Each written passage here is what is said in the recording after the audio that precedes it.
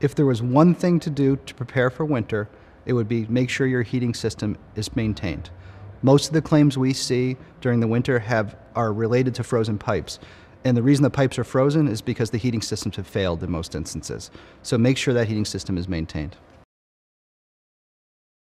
If you're in the Northeast, first piece of advice is make sure those heating systems are maintained. If the house is warm, the chances are the pipes aren't going to freeze. But secondarily, if they do, how do you shut that water off?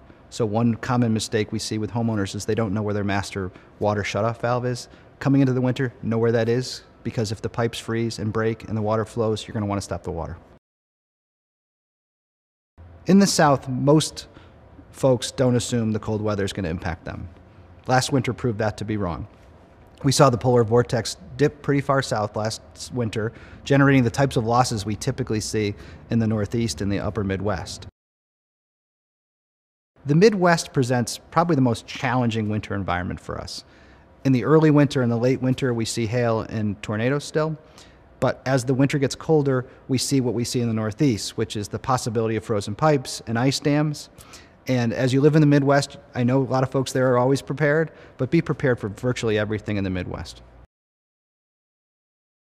In the winter, the wind blows in the west, and what we do see in the west are typically bigger trees. So when bigger trees fall, they cause more damage. The key to living out west is making sure those trees are maintained. One of the most common mistakes we see when folks actually file a claim is they haven't taken all steps to stop the damage from continuing to happen. One of the things that we see is, for instance, water intrusion from the outside of the house. The homeowner should do everything that's safe to stop that water from continuing to come in.